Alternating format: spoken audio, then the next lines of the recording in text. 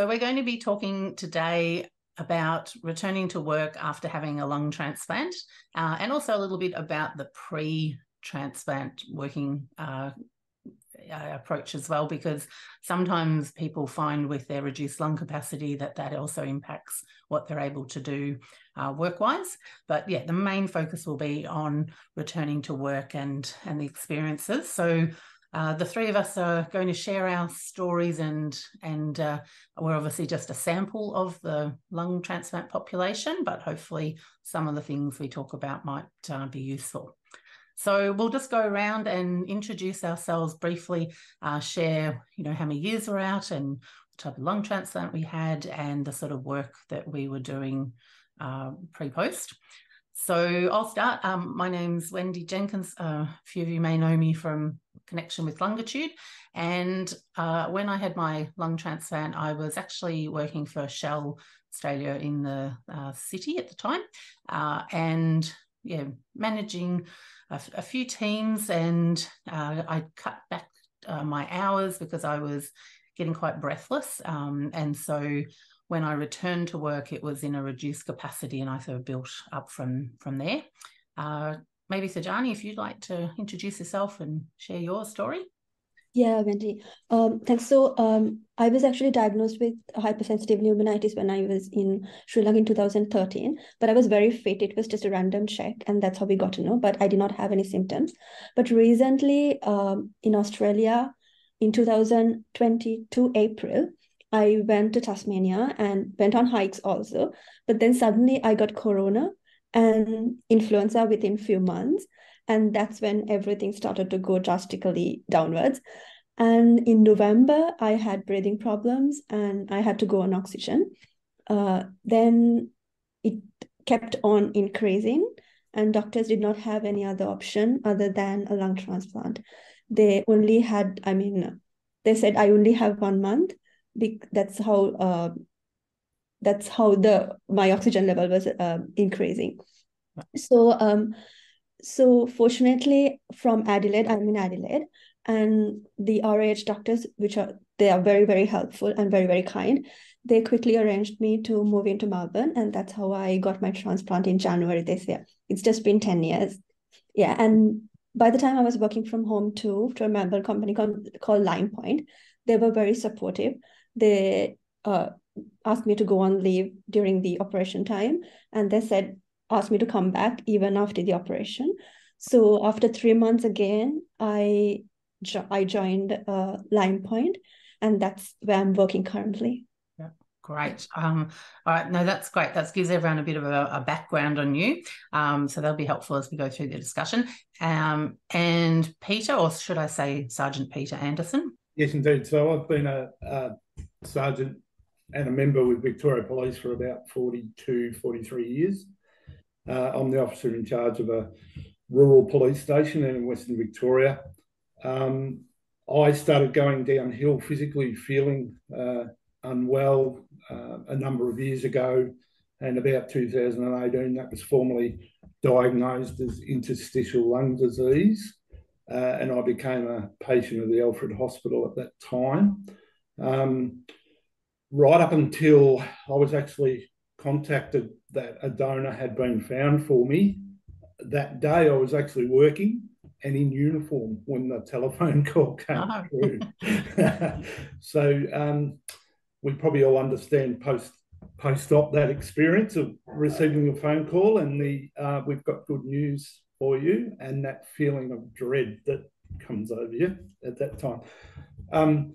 Post-op, I had a very good recovery, I think, and I spent 5 months approximately on sick leave, and I was going stir crazy on sick leave, so I was obviously feeling much better than I'd felt for many, many years, and I reached out and returned to work in a limited capacity for about 5 or 6 months, and then returned to full operational duties, which I'm performing now, still at the station I was at prior to my transplant. Right, great. So we've all returned back to where we were working. And, technically, depends on your working conditions, but generally if you're off on sick leave or a leave arrangement with your workplace, then they should be trying to get you to come back to work as well afterwards, and try to have a plan to bring you back in on what we called it shall return to work plan, and they can vary a bit depending on the organisation you're with. But definitely if you're in a situation where you're wanting to return to work and things are a bit tricky with your workplace, it's definitely something to look into. So what were some of the thought processes or the decisions that, things that you had to think about when you returned to work? Was it an easy decision for you, Susanna? Did you just go, yep, that's what I want to do, I want to go back to work? That was sort of simple, or did you have a few things you sort of ummed and ahed about?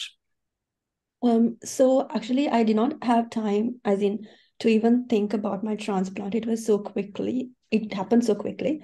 So I was working until the last moment as well. Mm-hmm. So my mind was always on like work.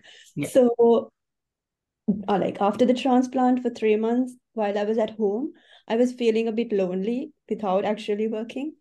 Even though it's relaxing, sometimes you feel that you actually need to work or occupy your head on something to forget all the problems. So that's one reason I wanted to come back to work.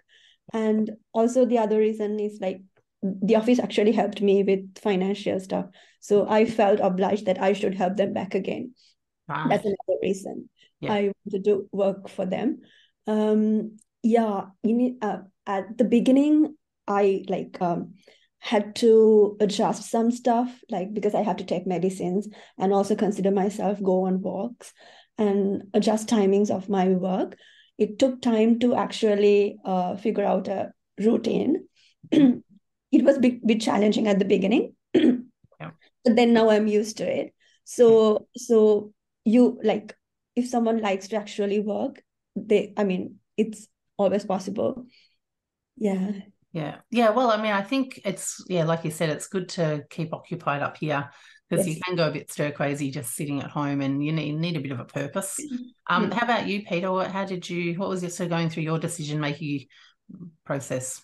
I don't know that much was, Wendy. I was in that sort of brain fog phase, and I probably felt post-op, I felt $1 million, and I had always decided that I would retire. And it was when as I was recovering and getting progressively better, although I still had this brain fog happening, I thought, gee, I'm not as bad. I expected to sort of be happy that I was alive, if that makes sense, and just probably limited a little. And I found, that I came good really quickly. And that's when I started to get really bored and thought, gee, that was a bit of a mistake saying I'd retire. I think, I don't think I can. I don't think I'm ready for retirement yet. But I was a bit naive too, because when I went back, I didn't realise how that brain fog would affect me. And I lost confidence very rapidly because I felt muddle-headed. I felt that I couldn't make a decision, which was something that I've always prided myself in, and stuff like that. So I really had a crisis of confidence, but that has since passed, obviously. But that brain fog is very real. But once I got over that, I was right.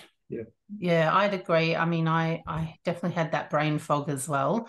And I think I've shared this story before, but I remember my boss and some of my staff saying to me much later, because I didn't want to rock my confidence at the time, is that for the first few months when I was back, they would follow on kind of fixing what I was doing, because I was making a few little errors. I thought I was doing really well, but the brain fog had set in, and in the sort of role I was in, you can't really make too many errors. So they were kind of just double checking everything a bit more than normal, which is fine. I'm kind of glad that they did that.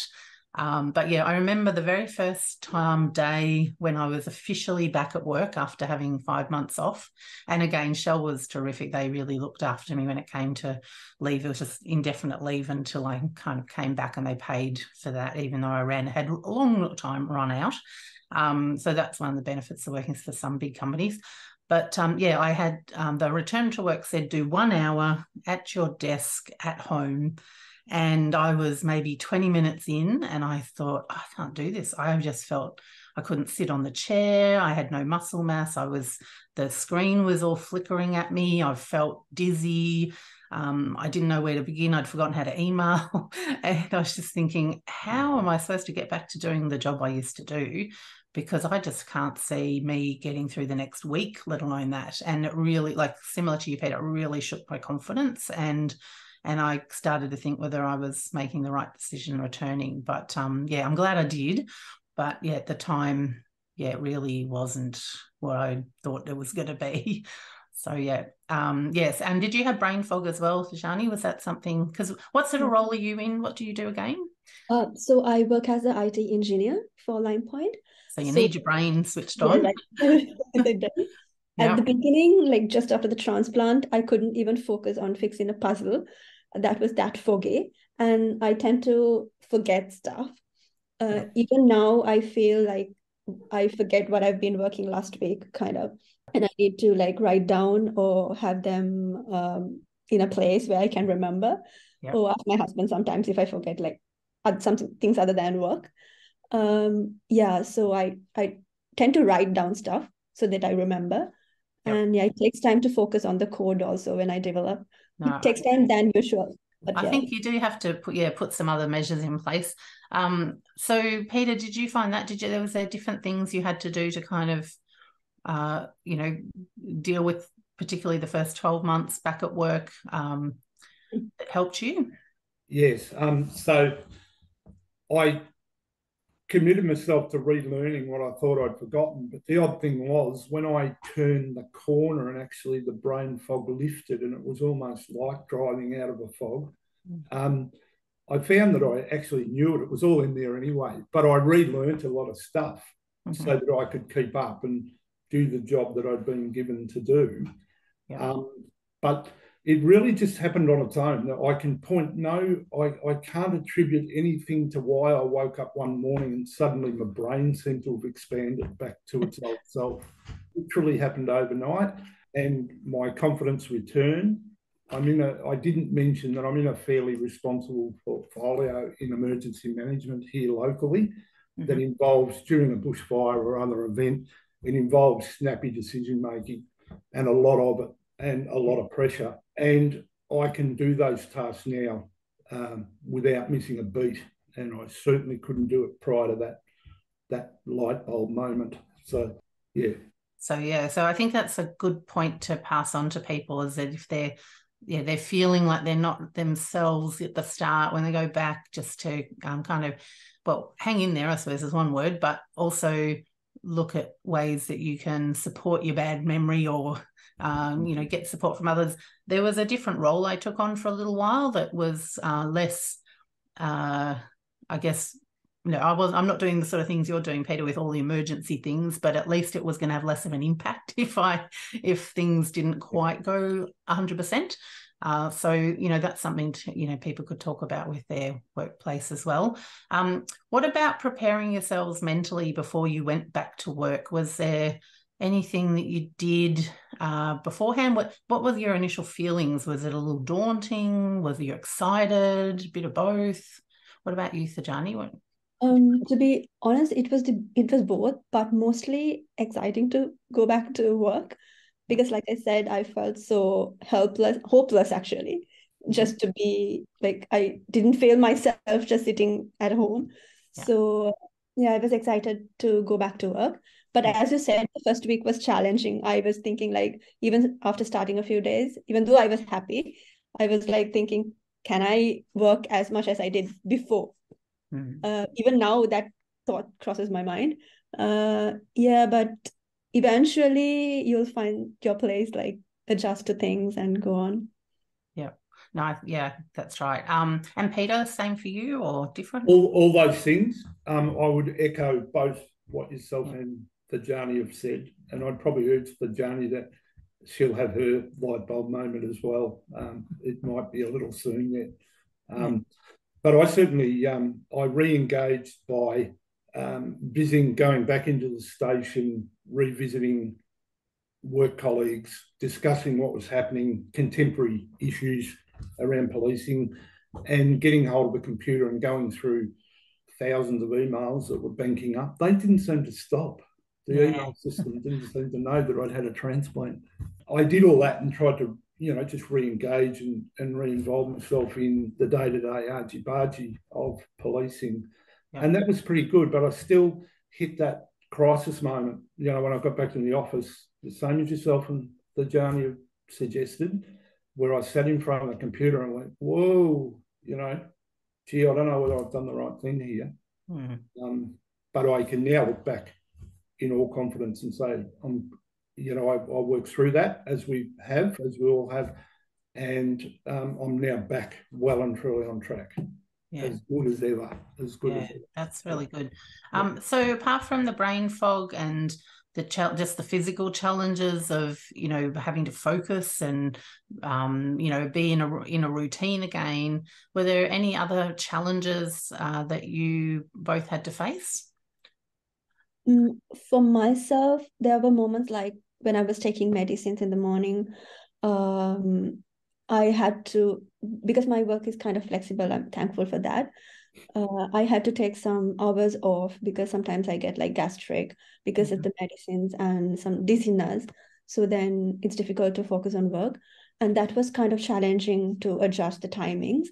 But now I've found my balance. Like I have my breakfast first and then start working kind of.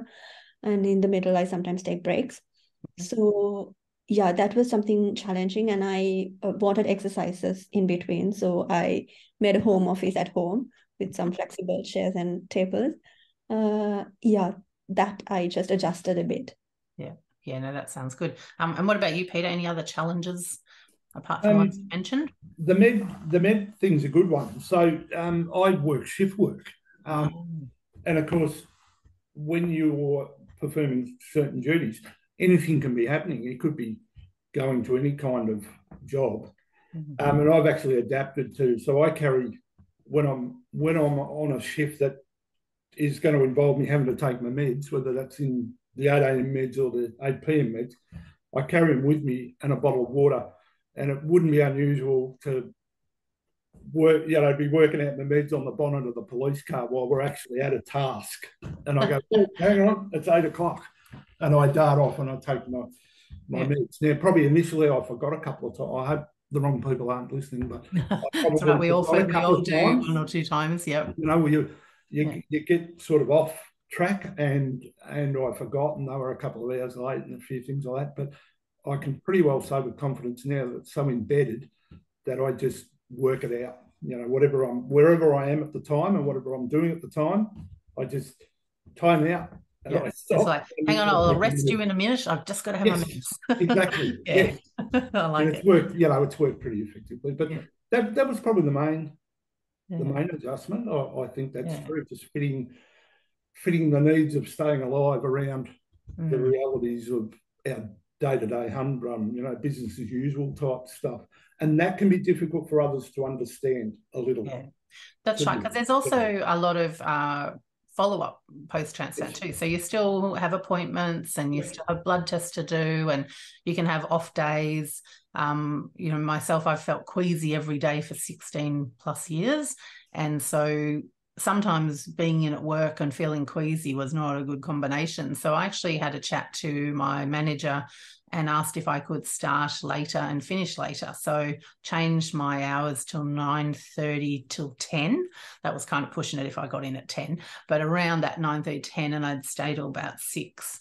And I told all my work colleagues about that so that they weren't thinking I was just slacking off and milking the transplant. I was like, no, this is, imagine having morning sickness forever.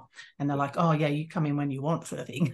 So that definitely helped. And I think, I don't know about you all, but sharing what I was going through and the challenges made it easier, because at least people kind of understood why I was doing certain things. So how open were you with your colleagues and manager and workplace about everything? Or did you find that was useful? In my case, yes. Even they came to see me when I was in after the transplant, just after the transplant. Oh, okay, nice. Yeah. So they're like very supportive. They understand like what's the position here, even for the meetings. If there are huge meetings, they're like, it's okay, you don't have to come, it's crowded. And they just ask me to stay at home. Yep. So yeah, they know about they always keep asking, how is your checkup? So even if I go for a checkup, they keep asking, how is your checkup? How well are you doing? And they keep track on my health. That's great. Yeah. So yeah, that would help. Yeah, that would give you a nice feeling to know that they were backing you like that. What about you, Peter? How did it pan out for you? We're a pretty unique mob. So most of my colleagues were genuinely intrigued by the whole process and actually wanted to know blow by blow all about it. So yeah, I was completely open with managers and colleagues, junior members, senior members. I was quite open, and I'm an advocate, of course, now for organ donation and so on. And I take every opportunity I can to nudge people and say, "Are you an organ donor?" Yeah.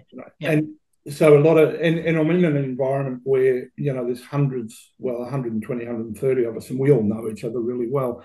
And every one of those people probably knows my story to some degree or another. So, and that includes managers. So that's been very helpful, actually, in an advocacy sense. And also, people don't ask silly questions or make silly demands because I understand what's involved. Yeah. Well, certainly, I think everyone going through the pandemic made people maybe understand our situation a bit better. I know I definitely had people say to me, "Oh, now I understand what you were going through all those years and about the coughing and the group people and all of that." So I guess just to share a little bit more about where I'm at now, when I was working at Shell post-transplant for a few years, I did find that I would get coughed on. Now, I'm not sure if it's going to be different nowadays with post-COVID, the way people act in workplaces, but definitely back then, if something was going around the office, I would end up getting it. And so I did take the decision a couple of years after my transplant to leave Shell and then take up more of a consulting, and I've got my own business now. And it does help because when I have times where I'm not feeling so great or I need a bit of a rest, then I'm my own boss, so I can kind of take that time out. So I want to throw that in there too, because I know some people will come back to work and it'll be their own business. So there's that. There's also the pressure of, it is still, you got to earn money, and the clients, I've had times where I've been on Zoom meetings and had to quickly put them all into breakout rooms on Zoom so I could cough and have a big glass of water because I was just but I share, and I agree, sharing the story has been great. It's actually helped with my business. I thought it would put people off thinking I was sick and not maybe reliable, but in actual fact, the transplant story has really helped, especially with the resilience business and those sorts of things. So I think it's, for me, again, like you guys, it was good to share. So mindful of time, we could talk about this for hours, but let's refocus a bit. What other advice would you give to lung transplant patients who are considering returning to work? What I would say is your health comes first, but then you have to do what you like. So whoever likes, it's okay if you don't like to work, but if you do like to work, you have to give it a shot. And there are ways to overcome your challenges and problems. There are people to talk and get advice from.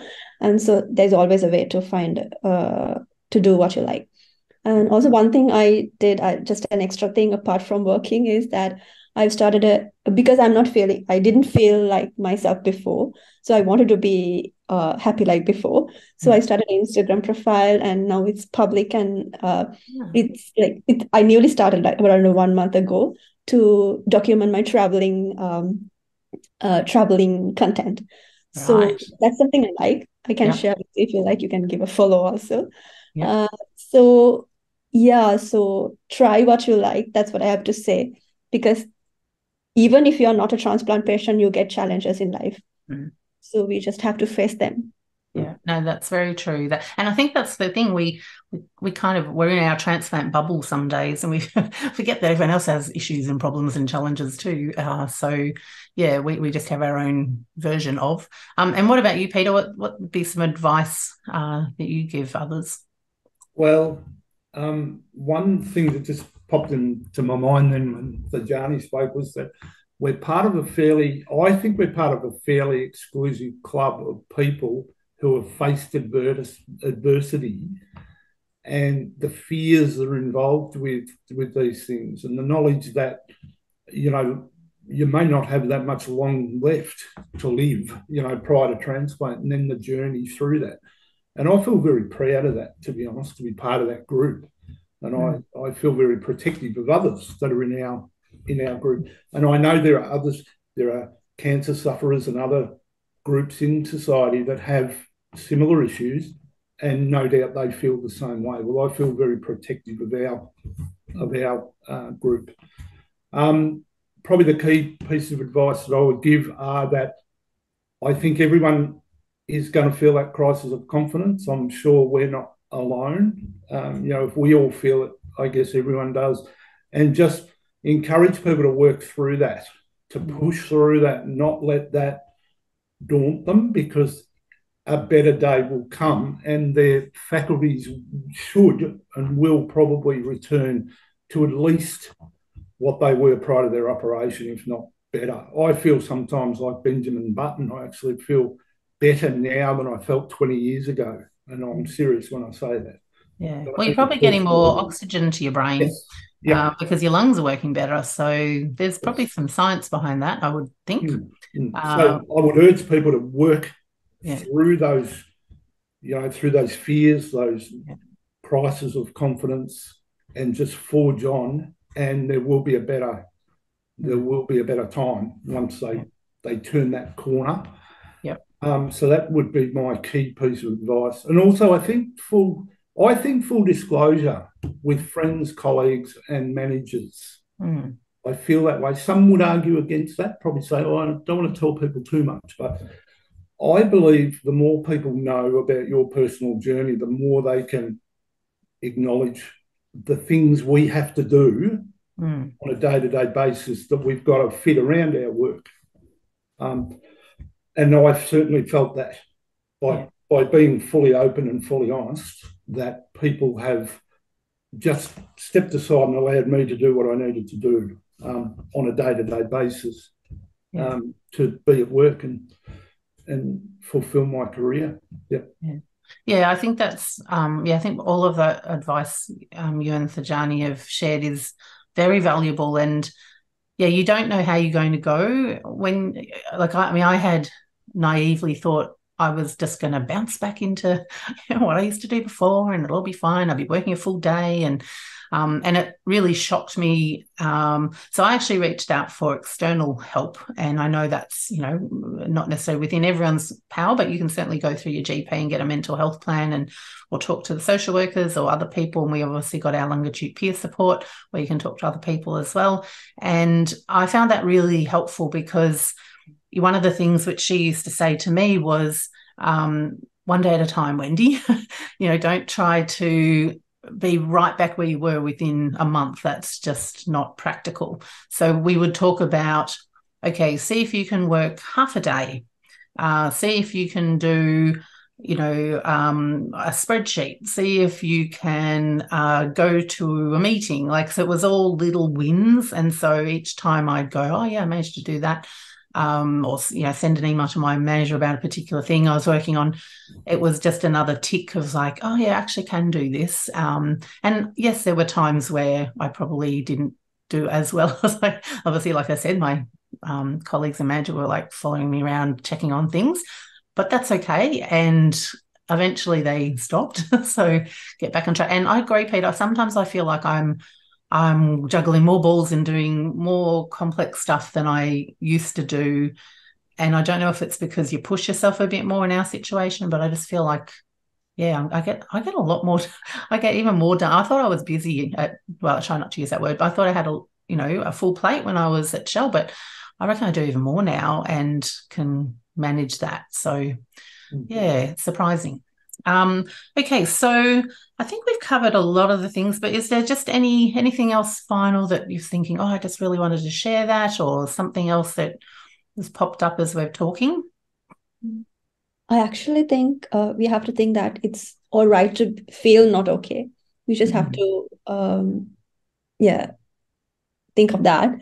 And if you feel sad or tired or whatever because of this transplant, we just have to say, like what you said, one day at a time.